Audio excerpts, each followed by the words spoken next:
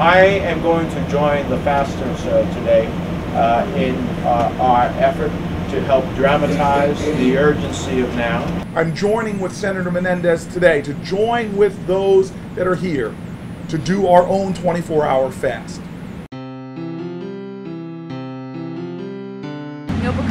From South River, New Jersey. It's my first day of fasting. Seth Copperdale, pastor at the Reformed Church of Highland Park in Highland Park, New Jersey, and in my first full day of fasting, but you'll see a full church fasting along with these folks for a long time to come until things change.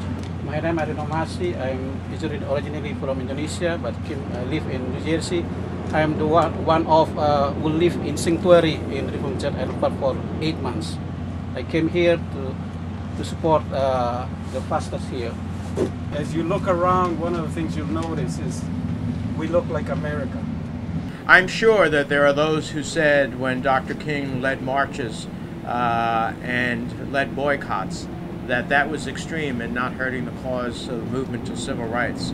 I'm sure that there are those who considered Rosa Parks' defiance on sitting in the front of the bus instead of the back of the bus not productive, considered it counterproductive.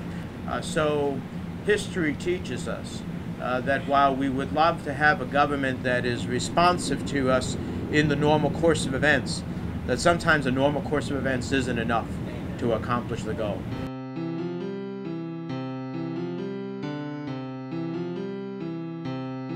Who know when we are united, we cannot be defeated. Lord, please, we call upon you today to help indeed in this nation the ideals of freedom truly ring from coast to coast, from sea to shining sea.